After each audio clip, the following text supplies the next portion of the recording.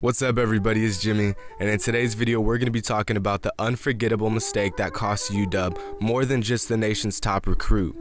Now, if you've been following high school basketball, you know that Michael Porter Jr.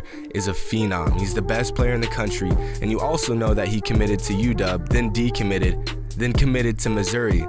Now, this doesn't seem like a big deal. Obviously, they lost the top recruit, but let me break down why this is terrible for UW's program and why they should have never fired their head coach.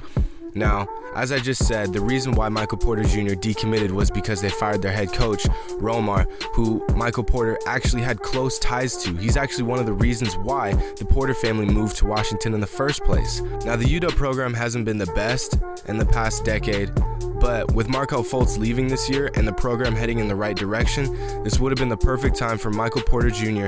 and the rest of his supporting cast to come in and turn the program around under Romar's coaching. Now let me break down why this was such a big mistake for UW. They not only lost the nation's top recruit in Michael Porter Jr., the best recruit to ever commit to UW, they also lost Jonte Porter, Michael Porter's little brother, the 18th best junior in the country. They lost Dejon Davis, another top recruit to Stanford, and they also lost Blake Harris, another top 100 recruit. This dropped their recruiting class from 4th in the country to 87th. Now, the one thing that really caught me off guard was the fact that the athletic director was very aware that a lot of these recruits would be decommitting once they found out that their head coach was fired. In fact, she even stated that she would grant full release to any players who met the new head coach and didn't want to play for UW anymore. Now, granted, Romar did have a terrible 2017 season, finishing conference play at 2-16.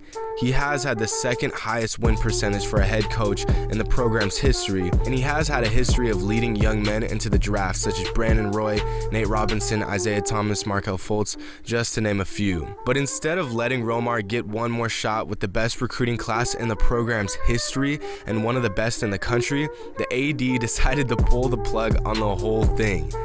Now, this is a plan that's obviously been going down for the past few years with Romar and the Porter family. In fact, Michael Porter's dad also coaches within the men's basketball program at UW. Now, this wouldn't have been that big of a deal if UW was a powerhouse and they could just come back next year and get the next top recruit. But they're not.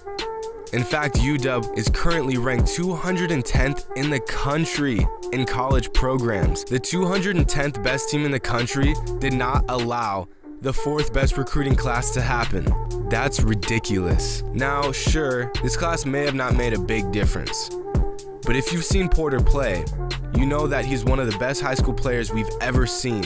A 6'10 forward that has proven himself to be a winner is not something you just pass up on because you feel your men's coach did not meet expectations on the court. And if you look even further ahead, imagine what this could have done to the men's program. Of course, Porter would have been a one and done, but he would have brought a lot of attention to the UW's program. With the number 4 recruiting class and some of the supporting players that they had coming back from last year, I could very well see that team that could have happened make it to something like the Sweet 16, maybe the Elite 8, with Porter behind them. Now that they've lost almost all of their recruits and dropped to the 87th recruiting class, it's kind of hard to see them come back from something like that. Just imagine the amount of dollars they've lost too.